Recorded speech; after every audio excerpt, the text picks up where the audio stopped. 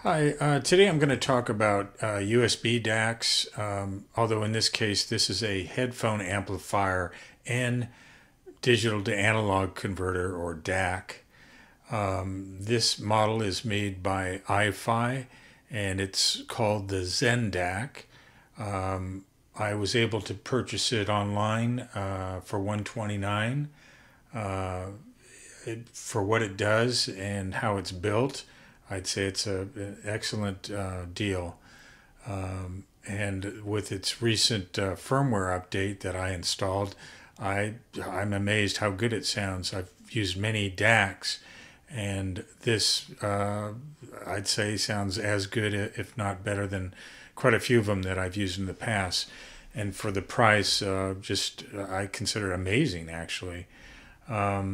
I'm just going to move on and show you some of the images. This unit, this is obviously just a standard image of it, but this is my DAC itself. And the back of the unit, you'll see that you have variable and fixed. And I have it in a fixed mode because I'm going into a preamp. So you have your left and right channels. This is not intended for surround, it's for stereo.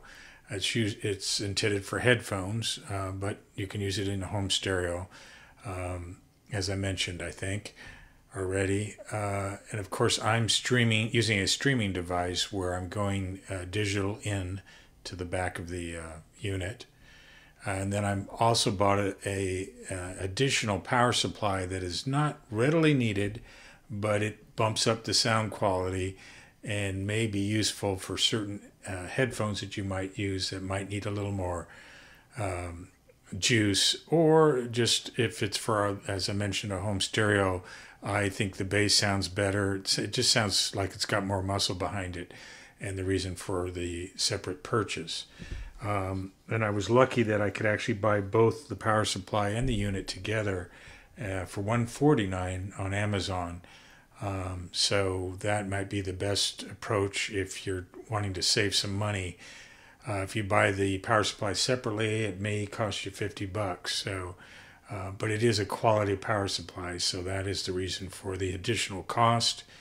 And moving on, with the unit, you'll get short little RCA cables, USB cable, a little manual, and a little warranty card. Be aware that if you do the firmware update, there is potential that you might void the warranty or would have to send the unit in if you did not update it properly. So if you are even considering doing any firmware updates, and that's not to be confused with driver updates. Driver updates would be for your, if you're using Windows. I don't think Mac needs the drivers, and Linux doesn't, to my knowledge. So, but Windows would if you're using Windows and in that setup. But the firmware update, if you do that update, just read it the instruction carefully. If you don't understand it, then you better find somebody who can help you. Otherwise, I wouldn't initiate the update. This is what the power supply looks like if you purchase it with the unit, or if you buy it separately, it looks like that. And then I have a Modi multi-bit, which I compared it with, and it was very close. This is the 249 multi-bit Modi, as opposed to the $100 one. And it might look a little tacky. I just put the heat sink on top of it because the chassis runs a little warm, and I just think that it makes it cooler. It makes the chassis cooler, and that's why I have it on top. But I was impressed with how the iFi compared to the Modi. And this is by Shit or Shite. I think the correct pronunciation is actually Shite from Germany, but Americans will call it Shit. It's got two I's in it, SCHIIT. This is the older streaming device I'm using by Logitech. I've got it tweaked. I'm actually going USB out. There's a software implementation that you can do that allows you to use the USB as an output instead of an input, and then I have it going into the iFi. And I'm just amazed how good this thing sounds with this setup here in my stereo. So I thought I would put my 2 cents out to YouTube for anyone who might be interested in this. And in the show notes, I will also link a review that I thought was done very well by a gentleman.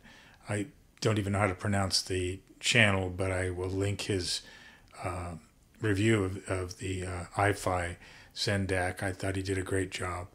So and here's what it looks without the flash camera. And then if you do the update, you'll know if you got the firmware update done correctly, because the colored backlight of the volume knob will only be yellow. It won't be multicolored after doing the firmware. So you'll know that you've actually done it correctly. And then this is what it looks like from above.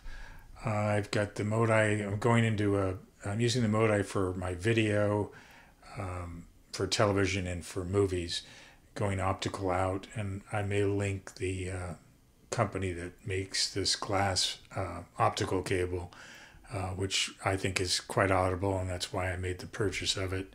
And it cost anywhere between $80 and $100 if I remember correctly. Moving on, here's the purchase I made with the power supply.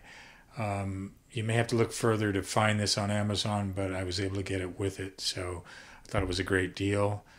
And that's it. I just wanted to give you my initial impressions of this headphone DAC setup, or headphone amp with DAC unit. I think it is probably one of the better deals out there right now, and worthy of using in a stereo system or headphone setup for that matter.